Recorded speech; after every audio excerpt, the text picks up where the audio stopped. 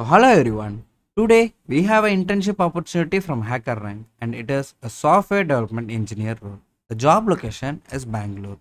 This is a 6 month full-time internship and it will happen in Jan to June of 2025. Now let's see the steps to apply for this internship. You should apply only through this page, not other links. And you need to create your resume in HackerRank. You'd be wondering why you should create a resume in HackerRank. Because they are telling in the ideal world, only your work and skill in the resume should matter.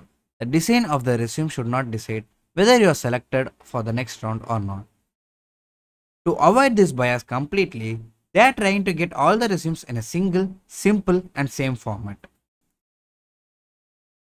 And the thing you need to keep in your mind while creating your resume should be ensure to import all your GitHub project while creating your resume from HackerRank by clicking on the import button. Also, ensure to add any or all open source contribution and the projects you have worked on. And then you will scroll down and apply to this job. Here are few frequently asked questions where they have asked, is it only for 6 months? Yes, this is a 6 months full-time internship. The second question is it paid or unpaid internship? It is a paid internship. And the third question is it a remote internship? No, this is a full-time in-office internship.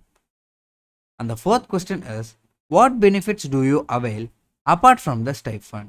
There is insurance and coverage of two-way travel.